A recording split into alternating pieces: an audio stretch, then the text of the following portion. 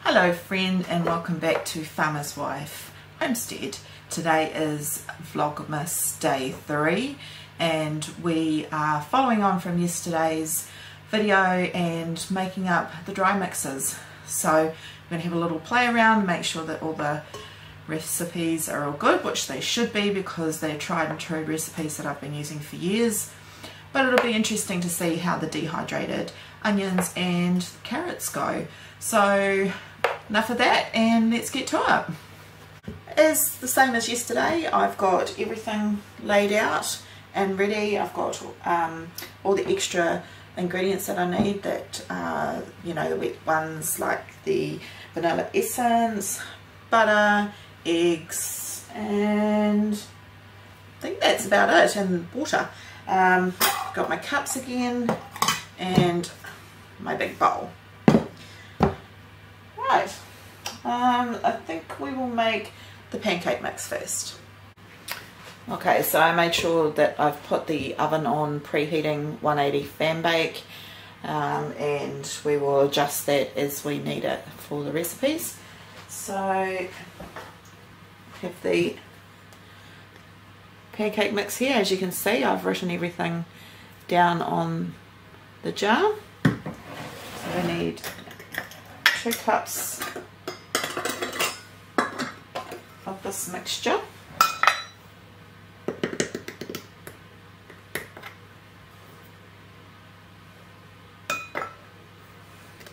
This is a half cup.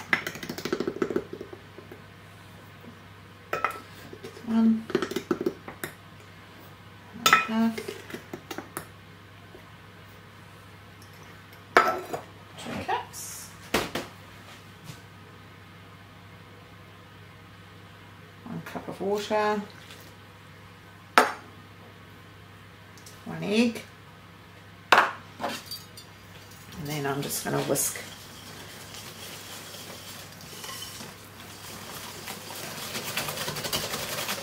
get a rough whisk, get any lumps out. I'm just going to add a splash of vanilla. My vanilla is not ready yet, so I have to use essence. But later on we might have a little sniff test and see what it's like after 2 days. We made vanilla extract on the first Vlogmas day, and I'll link that at the end of this video if you want to watch that. So this is the consistency you want.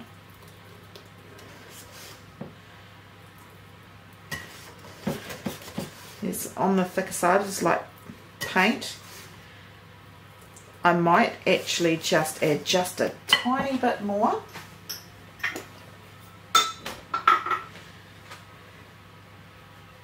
Literally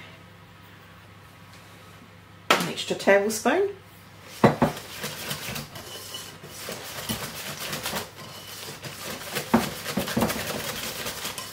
It will thicken up as it sits here as well. That's good. The thicker the mixture, the fluffier the pancake. That's the secret.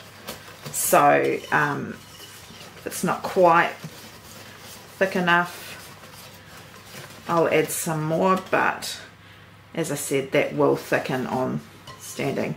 So that's basically ready to cook off, and I'll do that off camera and then show you the results later on.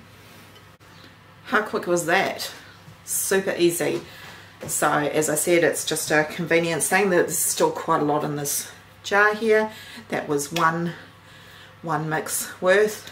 So I'll let you know how many pancakes that made, but just no mess, no fuss, one bowl, literally made within a minute. So nice, quick and easy, time saver. Okay, on to the cheese and onion scone mix. Really looking forward to this. I added a little bit more parsley after I made it up. There just wasn't enough green in there, and I like lots of green in my scone. I'm just going to go and grab some butter out of the freezer, because nice cold butter is exactly what we need here. Okay, so this was one mix worth. Chuck that in there. Obviously, if you don't have dehydrated onions, you just use one whole onion and you just dice it up and pop that in there. So I've got my 75 grams of butter. I've just taken mine out of the freezer. I'm just going to pop it in there and just coat it with the flour. And then the secret is to grate your butter into the mix.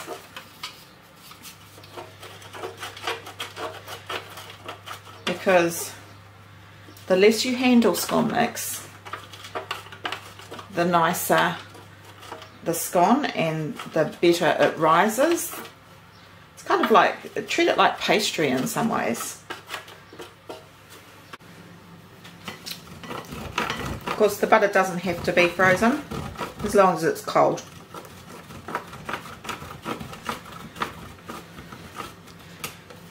Okay, I'm just going to show you that. See the crumbles, and then you're just going to quickly mix it around. You're going to do the same with a little bit of cheese. It's going to be roughly about a cup worth. Any cheese is fine. Who can afford tasty right now, right?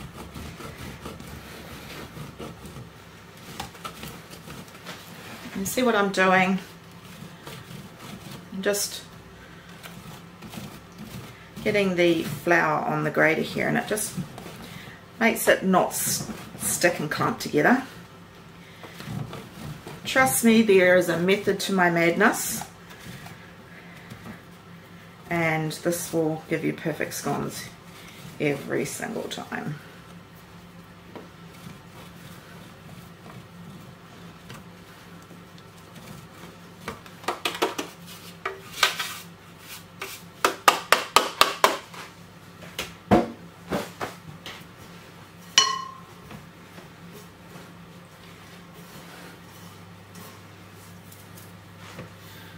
There's the mix there. Okay, we're going to add the water now.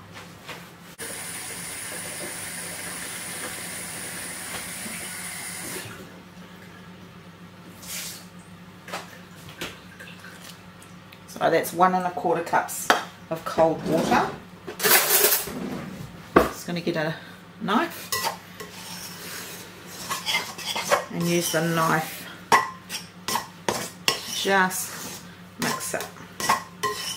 You don't want to mix scone mixture too much.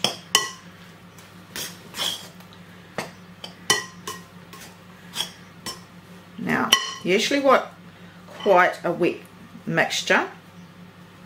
If it's too dry, you're going to get dry scones. So, at the moment, this is really quite sticky. As you can see, it's like sticking to my hands. That's perfect. What will happen is that the water will continue to absorb the flour, and that's the mistake people make, is they put too much flour to water, and then the flour has no more water to absorb. I don't know, that's my theory. That's the way I've done it for 20 odd years, and works every time. We will add a little bit more flour when we go to shape it on the bench, so we'll do that now. Just add a little bit of flour to the bench.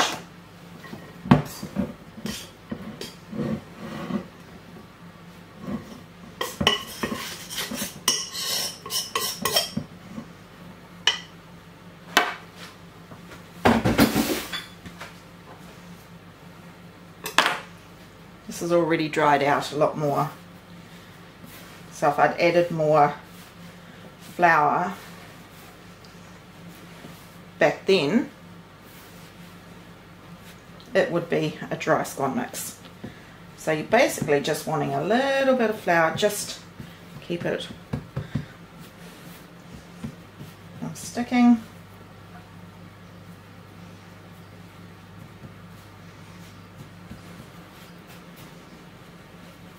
Try and get the disc around about the same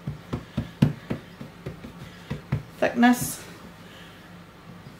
about 1 centimetre. Can't see.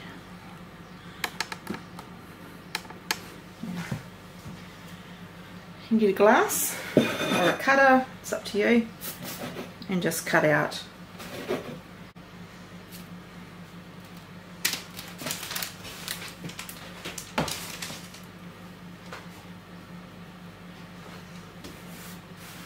Bring this mixture together. Like I said, don't knead it. The more you handle this dough, the tougher these scones are going to be. It's about the same size again.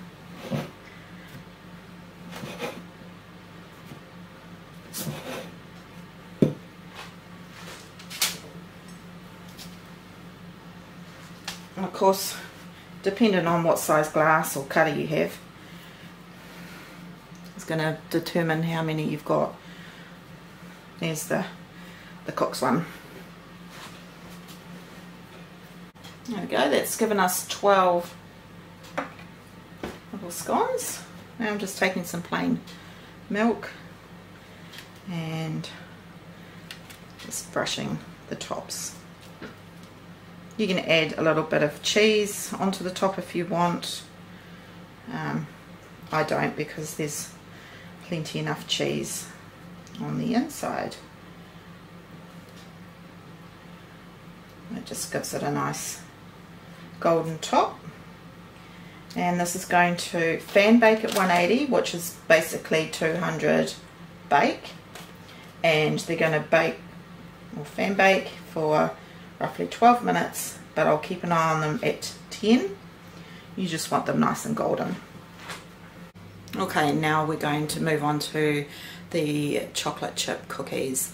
Now the only thing with this is that you're supposed to cream the butter and the sugar.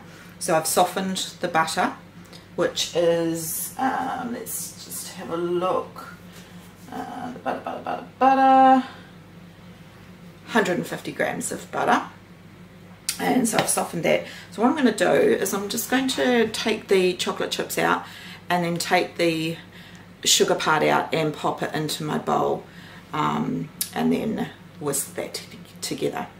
So we're going to give that a go. I personally haven't made the cookie jar in a recipe like this before, so we're going to try it together. I'm going to troubleshoot if we've got any problems, and I'm going to show it to you all. That's the thing with me, is show you the good and the bad. We'll learn together. There's no editing the mistakes out here.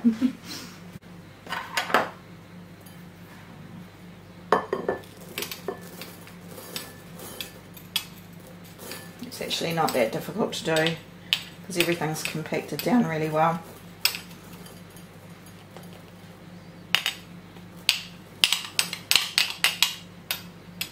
It won't matter if we get a couple of chocolate chips in the sugar. Perfect. So as you can see, the majority of that out. Now we're just going to pop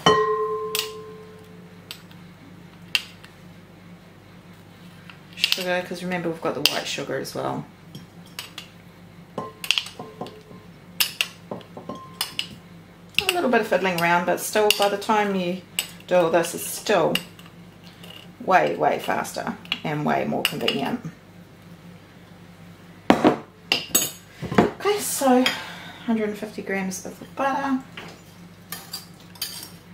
Now you could use your KitchenAid. I've got a Kenwood, but I'm just going to use a bit of elbow grease, because who can put up with the noise, right? I'm just going to give this a really good whisk.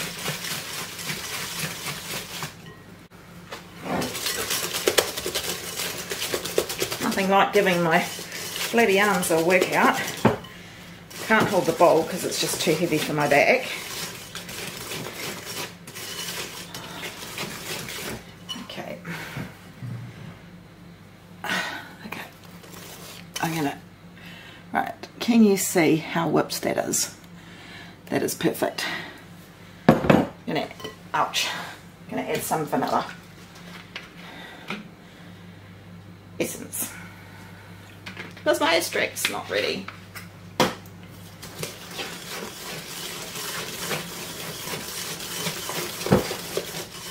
Right, give that a mix.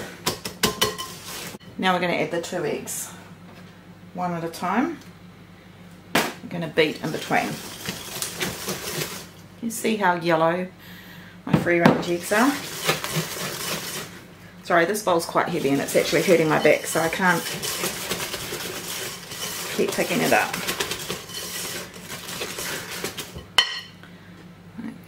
I hope you can see that. Next one.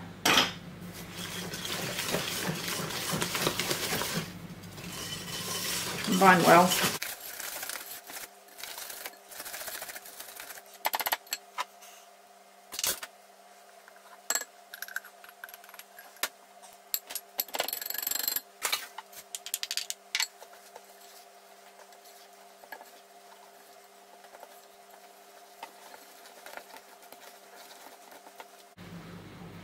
Right, remember when I said to you yesterday when we were preparing these that,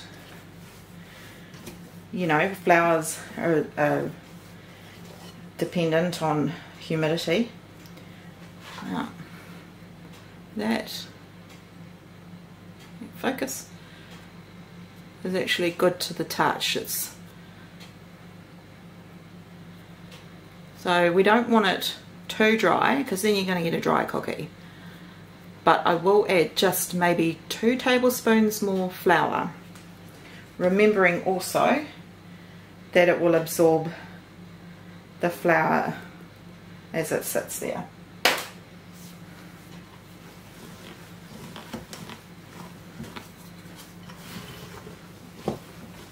Don't be afraid to work with your mixes.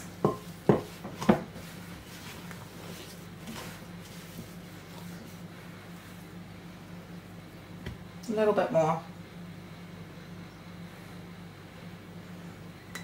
So that's an extra 1/4 cup. Okay, little trick I use is put a couple of drops of water on the bottom of your tray. You don't have to waste any oil, and that sort of keeps this in place a lot better. I've got myself a cookie scoop, well, an ice cream scoop, and I'm just gonna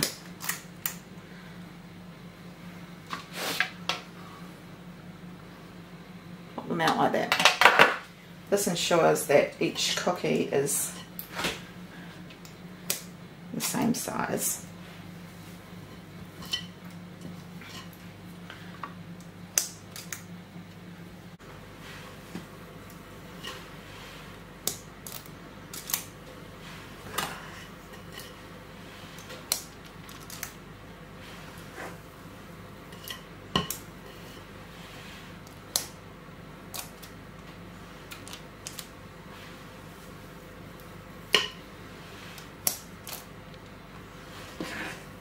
Right, the cookie dough made 18 cookies, and they're going to be really good sized cookies. So if you made them smaller, if you don't have a ice cream scoop, you can just scoop out tablespoon amounts and you can make more of them. You can also freeze the cookie dough balls as is. You just flash freeze them and then pop them into a snap-lock bag afterwards, and then that way you've always got cookies. But we're going to make a video of that shortly. Okay, so now just going to make up the double chocolate chip Christmas cookie. Alright, and I'll do that off camera because you don't need to see me make basically the same recipe again.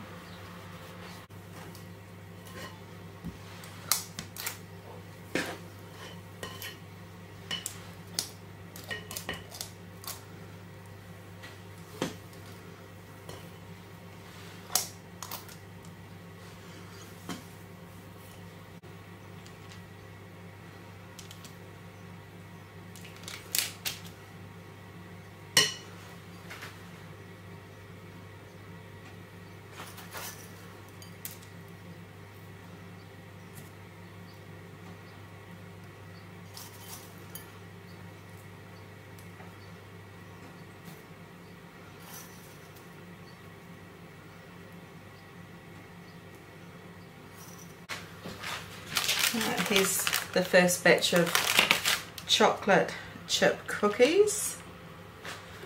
Super hot, but as they cool they become yummy and chewy. Alright, so just the last recipe left, which is the carrot cake. Looking forward to trying this because, as I said, I haven't tried the dehydrated carrot, but I was really curious as to see if I could make this even more shelf stable by having the dehydrated carrot. So we'll give that a go. I may have to tweak it a little bit, but live and learn, don't you? So that was vacuum sealed, so that's still there. So tip the entire mixture in along with 2 eggs and half a cup of either oil or melted butter, or half and half of both. I have melted some butter. I like the richness of the butter. I'm just shy of half a cup, so I'm just going to add a little bit of oil. So I use Nadia Lim's sunflower oil, and my goodness, it is amazing. It's so good and rich that I top my salad with just a little drizzle of it. No mayo, no dressings, just that, and it's just unctuous. It's the only word I can say, unctuous. Okay, so see how steady my hand is. Ooh, pretty good. So the yellowness of my free-range eggs, the sunflower oil and the butter is beautiful. Right, we're going to give that a mix. Great thing about this recipe is it's everything into the one pot. I like to double this recipe, so next time I'm going to make double the amount. I didn't have any more dehydrated carrots, so I've just made a single one. It just makes a little bit of a thinner cake. Still lovely. Okay, can you see how yellow that mixture is?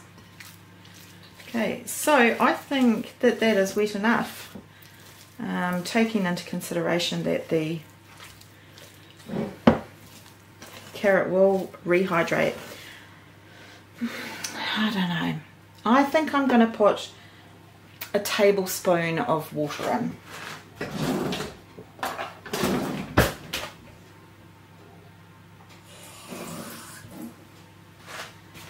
Just to compensate for that dried or dehydrated veg. Ah, yes, that's what I'm looking for.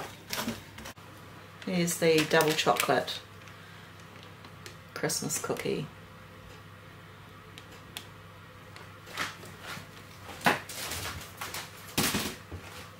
Tell you what, my kitchen smells amazing. So this is a springform pan. I'll just try and get this size for you. It is a 23 centimetre. So the trick is take it apart like that. Get your sheet of baking paper. Fold it in half, and then in half again, and then into a triangle. Sorry, can you see? There's the middle edge again, and then over again, like that.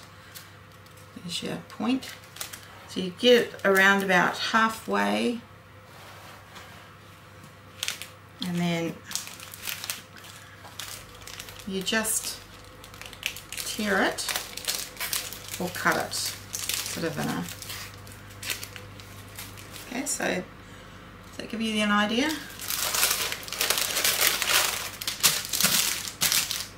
And then you pop it down like that, and there's your circle.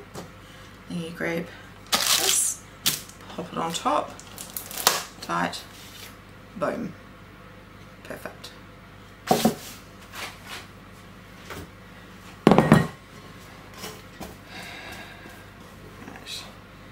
My back's too sore, so I'm just gonna spoon it in.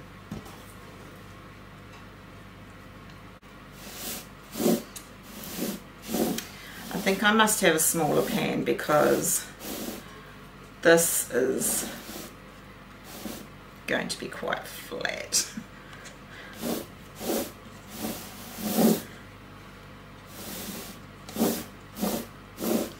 Take it from me, recommend doing a double batch of that. Okay, we're going to pop this in the oven, 180 fan bake. I'll probably put it down to 160 fan bake.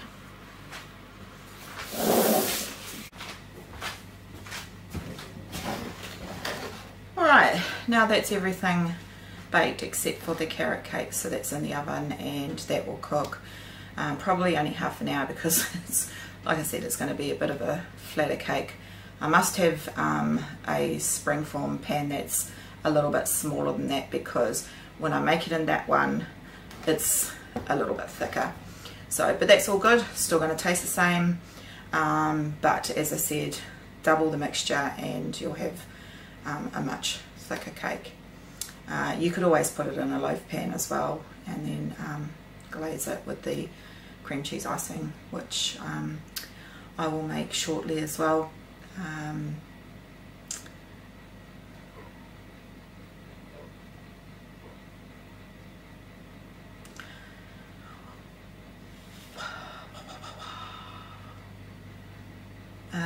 All of the recipes, the full recipes, are on the website, and I will also link them below in the show notes. So yeah, we'll just wait and I will bring you back once everything's cooked and we've laid it out on a lovely little platter, and family will be happy today because they're getting lots of treats. Okay, see you soon. Chocolate chip, double chocolate chip Christmas cookie, scones, carrot cake. Sorry, the lighting's not the best, and the pancakes.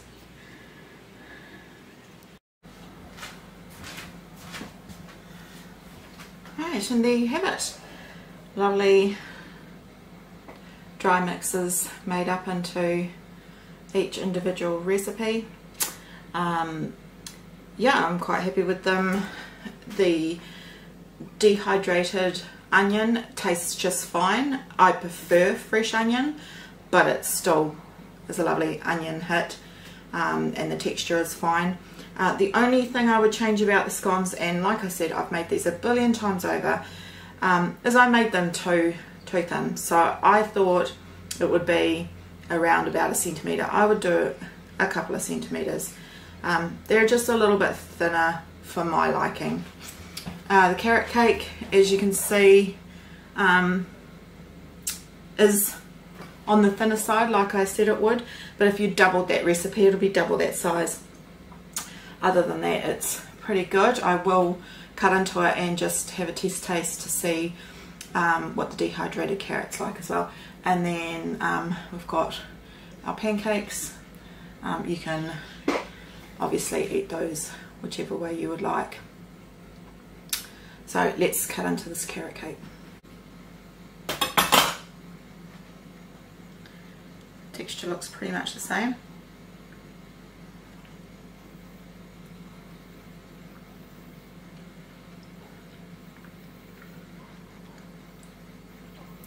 Can't tell the difference. It's just as moist. Lovely. Really happy with that. Alright, thanks again for joining me, and hope to see you tomorrow. Bye.